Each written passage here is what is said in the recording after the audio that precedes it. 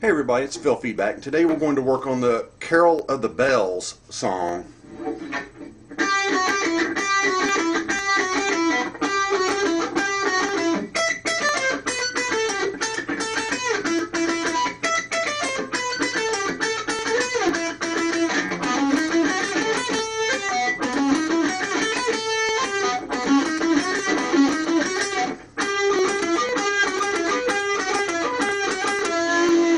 Okay, it's pretty straightforward. It is starting out on the B string, 8, 7, 8, 5. So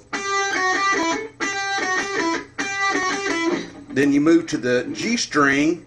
It is 12, 11, 9, 12. And then down here on the high E, it goes 12, 10.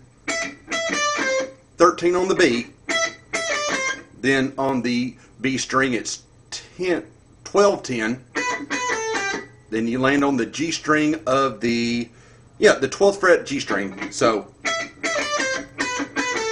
then back to the B string, 10th fret, 12, land on the 5, so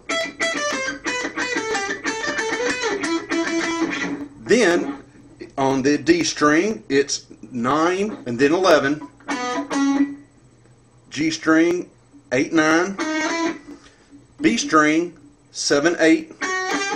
Then on the high E, it's 5, 7, 5, back to the B string on the 8.